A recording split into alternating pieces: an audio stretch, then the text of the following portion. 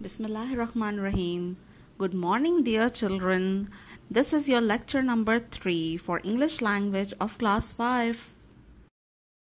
Today we are going to learn about the new topic, and that is noun gender. Have you ever heard about the words male and female? Yes, of course you have learned in your previous classes. Let's have further information about genders. You know, the word boys, prince, actor, lord, sons, nephews are all males. And for girls, princesses, actresses, ladies, daughters, and nieces. These all words are considered to be female. इसका मतलब क्या हुआ कि हम लड़कों और लड़कियों के लिए अलग अलग वर्ड्स यूज़ करते हैं. जैसे अगर लड़का है तो उसे, अगर कोई शहज़ादा है तो उसे हम क्या कहते हैं, वो बॉय होता है ना. Actor is also use for boy. Lord's is also use for boy. सन मतलब बेटा, वो भी बॉय के लिए यूज़ होता है. नेफ्यूज़ मतलब जो भांजा होता है या भतीजा होता है, वो भी बॉयज़ के लिए यूज़ होता है. इसी तरह से हम क्या करते हैं, गर्ल्स के लिए अलग अलग वर्ड्स यूज़ करते हैं. जैसे शहज़ादी हो या एक्ट्रेस हो या लेडी हो, बेटी हो या फिर भांजी या भतीजी हो. ये सारे वर्ड्स हम फीमेल्स के लिए यूज़ करते हैं.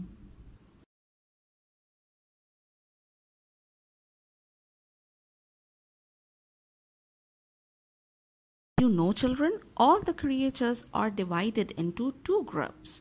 All nouns which name male belong to masculine gender, and all nouns which name female belong to feminine gender. And we call this group of words genders. Noun. What is noun? It is name of any person, place, animal or thing.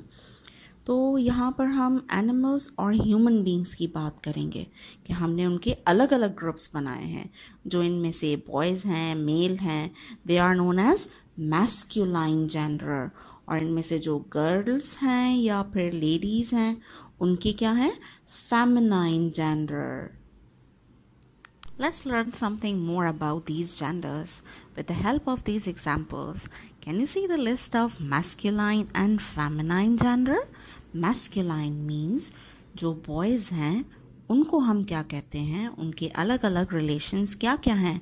और जो girls हैं उनके feminine genders क्या क्या हैं, चाहे वो animals में हो या फिर human beings में. Let's discover. The first one is boy. What is the noun gender of boy? It is girl.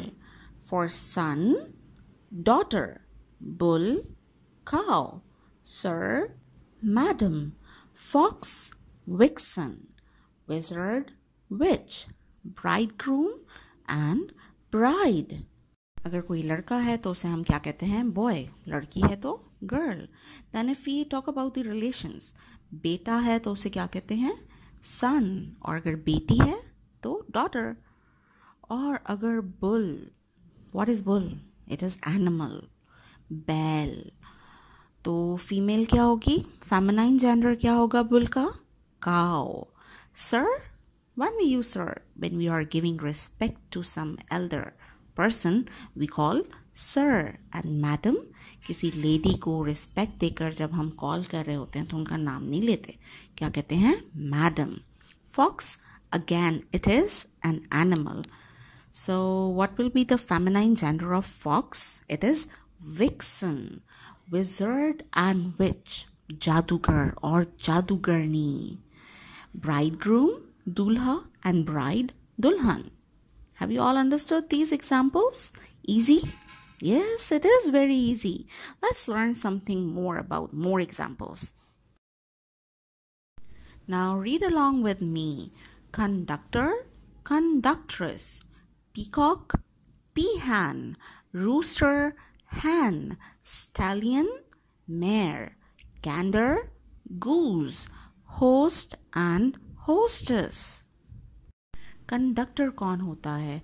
You must have travelled in अ बस. तो जो टिकट कलेक्ट करता है या बाय ट्रेन जब हम जाते हैं तो हमसे जो टिकट कलेक्ट कर रहा होता है, that person is known as conductor. और यही जॉब अगर कोई लेडी परफॉर्म कर रही है तो that lady will be considered as कंडक्ट्रेस। ठीक है। दैन पीकॉक मोर को कहते हैं। पीहन जो female Morni, in Urdu we call it Morni. Rooster मुर्गा और hen मुर्गी। Stallion is the word that is used for male horse, जो घोड़ा होता है, और घोड़ी को इंग्लिश में क्या कहते हैं? mare. Gander, this term is used for a bird that is very much similar to the duck. You can also see that in the picture. Can you see that? That white one wearing a hat.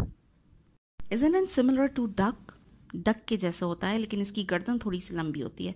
आप कभी जू गए हैं? जू में भी duck के साथ होते हैं ये गूज और गेंदर।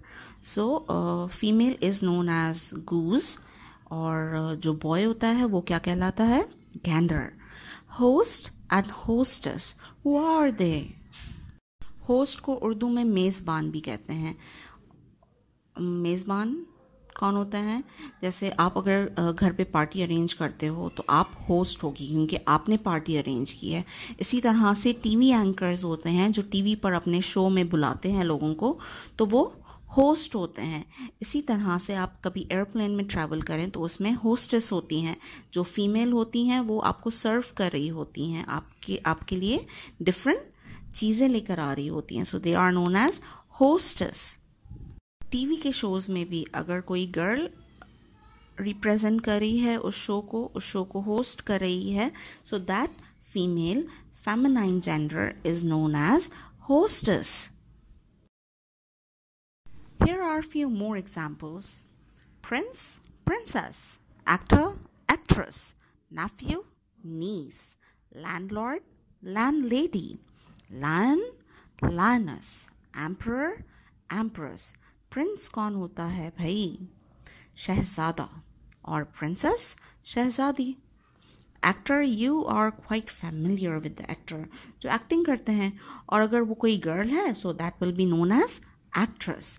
Neiphiu, as I told you, Neiphiu word is use for both in a sense. भांजे के लिए भी यूज़ होता है और भतीजे के लिए भी यूज़ होता है। जैसे आप अगर आपके जो चचा हैं उनके आप क्या हुए? आप भतीजे हुए। अगर आपके मामू हैं तो अगर आप बॉय हो तो आप उनके क्या हुए? क्या रिलेशन हुआ आपका उनके साथ? आप उनके भांजे हुए। ठीक है। और इसी तरह गर्ल्स के लिए है भांजा, नीस मीन्स भांजी या भतीजी। देन लैंडलॉर्ड, लैंडलॉर्ड मीन्स जो मकान मालिक होता है। And landlady, if that person is a female, that will be known as landlady.